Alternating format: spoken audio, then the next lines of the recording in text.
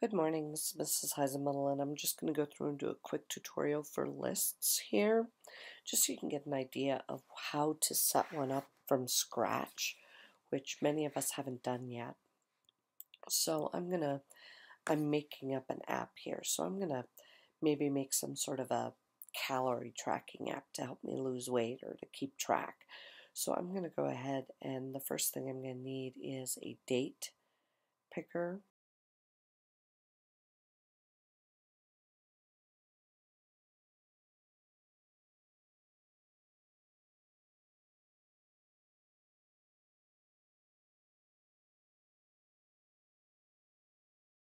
So the whole alignment's at the top, so they're going to do their date and what meal it is, then they're going to add their text box for their calories, and then we're going to save it to a list. So now I'm just going to go through and change the names so that I know what everything is.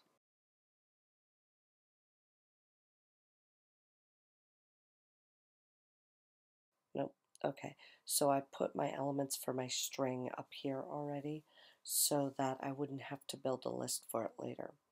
Now, going into our blocks, one of the things people find the hardest is that if I want to make a list, create an empty list just looks like that. Well, one of the things you can do is create a global variable that starts as an empty list, and then you can use the list. So we can go ahead and put this up here, and I'm just going to call it my input list. So I'm going to create an empty input list, and now the next thing is that I have to think about what the user is going to do. Well, the user is going to type in a bunch of information and then hit the save button. So I'm going to start with when they hit the save button. So when they click that save button, I want it to go out and add things to the list. So add items to list. I can come up here and get a get for my list. There we go. So that works better. And then the item that I want to have it add to the list. Well, the first thing I want to add is the date picker selection.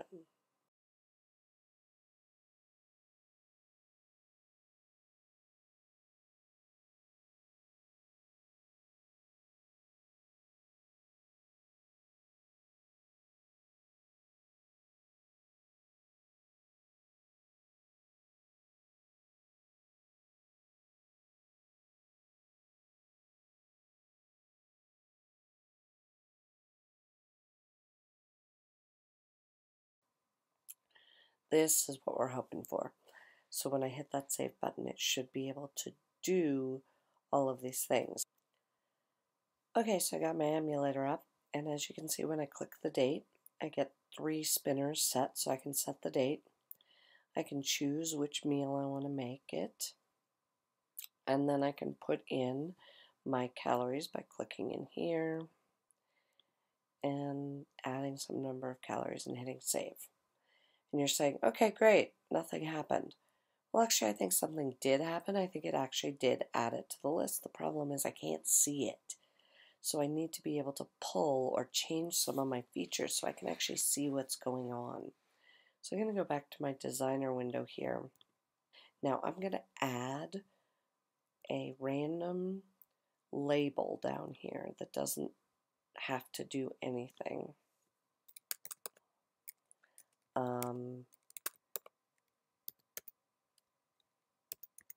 I'm just going to put saved as the text on it, and I'm going to rename this as the show me label. And the reason I'm calling it show me is because that's what I'm going to have it do, is show me what's in my list, because I need it to update and show me what's in my list. So let's go look at the blocks, and you can see my emulator's kind of fritzing out over there. Okay, so I was messing with my date picker, and I discovered that in order to get to show, I needed to set the date picker text to be whatever the month was, and then I put a little underline, whatever the day was, another little underline, and then the year, because it doesn't like spaces in lists. So I put it in that way, and we're going to kind of see if that works. So I've now saved something to my list, but I still can't see it. So in this case, when I hit the save button, I also want to change that show me label text, which is right here. Show me label text to be whatever's in that list. So I'm going to say get that global input list. So now when I hit save, it shows me what's in the list. That's how you can get a list. Now you're probably wondering, okay, great, now I want to get rid of everything in the list. Well, to do that, I'm going to need another button. And we'll go back to the blocks. And now I'm just going to grab that clear button when the clear button is clicked. Well, now I have to decide what I want to do. The first thing I want to do is to wipe the list. Set the global input list to create an empty list. And that should do it. So that when I hit clear, we'll see if that actually does what I want it to do. And that means that I need to change this back to date. I need to change this back to nothing. So that means I'm going to need to go find my date picker and set the date picker text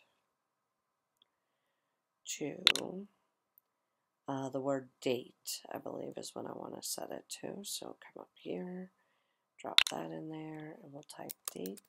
Oops. And I want to set the, I want to make that text box go back to blank. So let's find calorie text and set that text to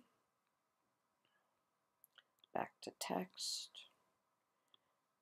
set that to blank, and on the spinner,